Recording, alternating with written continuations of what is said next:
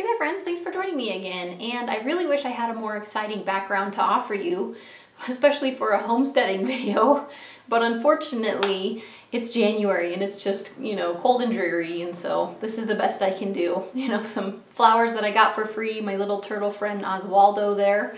And yeah, pretty much the same old. But anyway, you know what it is the good time for? It is a good time to plan a homestead because this is a good time of year for us to be dreaming about what we want, prioritizing things, even learning things. That way when the time actually comes, we'll actually know what we're doing, we'll have money set aside, that sort of stuff, so that we can be planning now and then we can be doing later. So today I want to talk to you about how to start homesteading without getting overwhelmed, because that can be extremely easy to do.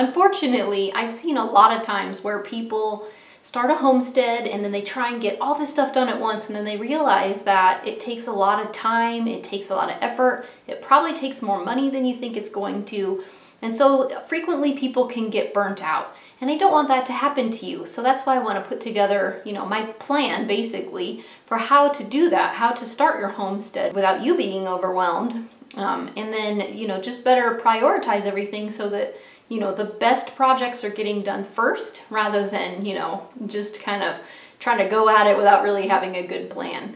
So the first thing I would do, or the first thing I am doing because I actually just moved, I'm putting together a full list of everything that we want to get done. And I mean just go all out here, everything that you could possibly think of that you really want to do. Don't just throw stuff on there that you really don't want to do, but throw the stuff on there that you really do and put a full list together. Even if it's a while out that you were thinking you could get these projects done. So once you get your full list of things that you want to, start and do on your homestead, include the prices. Make sure you put, an estimate on how much this stuff could cost. And don't yet necessarily do the best case scenario. Then I would go through and kind of add to that list the times that each of those projects take to either install or establish, depending on the project. If it's like a garden bed, how long does that take to install? If it's a greenhouse, again, how long does that take to complete? That sort of thing. If it's something else, say it's, fruit trees or, berry bushes or anything else like that, how long do those things take to establish? That is actually really important information to make sure you add to that list. And the next step would be to prioritize what it is that you really need, because it's really easy for us to move to a property and be like, oh, I really want a garden, but then realize that there's actually a lot of other projects that you could better spend your time doing, and things that you actually need more than a garden or whatever the project may be. So make sure you prioritize that list according to what you really need the most, and then work more on the wants, things that you really want to, get done sooner. This is where you're going to want to take into consideration not only the money that you have available, but the time that you have to spend on it. And you should also, just keep in mind the amount of time that these things take to establish. So it may be easy to say, well, let's just start on a garden now and then we'll add fruit trees next year. But the problem is fruit trees can take, a year or two, even 3 or 4, depending on what kind of fruit it is that you're trying to grow, before those things are established. So when you take those things into consideration, you might think, actually, let's go ahead and put more of our time and effort into planting the things that are going to take more time to establish. That way they're already establishing while you're working on the other projects. Hopefully that makes sense. So, if you have certain projects on that list, berry bushes or fruit trees or anything that needs time to grow, and, even things that you're not supposed to get fruit off of the first year, like fruit trees, it's best to pick all their blossoms and whatnot so that they can't fruit, so that they concentrate more on putting down a good root system and establishing themselves. So then they can better survive a harsh winter or who knows what, some severe wind or whatever else you have in your area. You want them to be more established. So definitely keep in mind as you're putting together your, list of, wants first, of course, needs first, and then your wants, and then keeping in mind all the time, the money, and how long these things take to complete. I would even go so far as to say putting together a map, because that's something that we made a mistake on with our last homestead. I just kind of the first year we lived there, we picked up a fruit tree. It was on clearance. I didn't even know what kind of a pear tree it was. It was just cheap. And so I was like, all right, let's just buy this. And then I'm like, yeah, this looks like a good spot for it. And I just planted it. But then when I really went through and planned my homestead out better and put together a map of how I want everything to fit in the yard, the fruit tree was in the way of a greenhouse that I wanted to build. So I ended up having to dig it back out and put it somewhere else. And it just never thrived there. From the time we had dug it up, it just it kind of barely limped along, and then it eventually died. Whereas the first time we planted it, it was great. It was growing all sorts of leaves, started growing fruit and stuff like that. So transplanting it was definitely a bad thing, and it didn't work to the best, it didn't work out the best. And so definitely I would put together a plan. I do this, or a map. Every single year I plan my garden, I do the same thing. And then I'll be like, let's plant all this in tomatoes. And then I'll look back and be like, well, but we have all this other stuff we need to do. Maybe we need to shrink this down. And you kind of work things out, figure out and move around the different locations and spots that you want to put things. And then when you actually go to put them in, you already have your plan in place. And you don't have to put something somewhere and then realize it was a bad idea, because this can actually end up costing you a lot more money, if you have to redo things, but it can also end up costing you more time, having to redo the same project multiple times. So having a map and having everything worked out on exactly where you're going to put the different items that you want to have in your homestead, and then having that all, in place is a really good idea. I do have a few, pointers for you though. The first thing I would say is start small.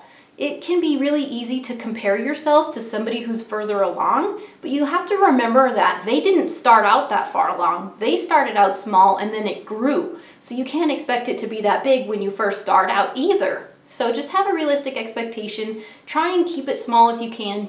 It's better not to bite off more than you can chew. It can be, easy to say, oh, I want all these animals, and then you get a bunch of them, realize they're really expensive to keep, they take a lot of time, and then have problems with them and, have to sell them or who knows whatever else. And so, or maybe you don't even enjoy, keeping the animals. You thought you would, but then when you actually get them, it doesn't work out the way that you were hoping to. So definitely I would say start small even with each project, and then kind of build on those until you get to the comfortable level and, to where you need them to be. Another tip would be to find alternatives or different ways that you can get things done for cheaper. So when I put together my list and I have all the stuff I wanted to do on it, not long ago I found something on the list that we were going to use here come in the spring on clearance. So I was able to go ahead and get some of those. It was actually tree stakes, so I had a certain amount set aside for when we start our fruit orchard, but since I knew I wasn't going to need more expensive stakes because I was able to find these on clearance, that means I'm opening up more in our budget for something else. So just finding different cheaper alternatives, or even working with things that you have. Again, it's just like the map. You plan something out one way and then you're like, oh, but I need to fit in this or that. So you kind of tweak things and move things around. You can do this with your budget by finding cheaper and, just more budget-friendly alternatives, or even working with stuff that you already have so that you can better devote money, to something else. Be active yet patient in your looking for things. So one of the things I would really like to do here in the next year or two is to build a greenhouse on this new house. Unfortunately, greenhouses can be really expensive, but so if you're looking for something and you need it now, that usually makes it to where it costs the most money. But if you're patient, you can get it for cheaper. But being patient can often lead to, not looking as frequently and that sort of thing. So I'm going on different websites and things like that, and I'm looking fairly diligently, but still patiently for certain items that we could use for our homestead, like greenhouse materials. So if I go on there and I look it up, I'm like, oh, nothing new's popped up, on Craigslist. And then, a day or two from now, I try it again. But I'm going to continue to, consistently do this until we find the right material. If I were to slack and say, oh, we won't be able to afford it for 2 years, what if something pops up on Craigslist and sells without us seeing it? So it's a good thing to be both diligent yet patient at the same time, so that we're actively looking for the stuff that we want to put on our homesteads, so that we can get things into place without it having to cost too much money.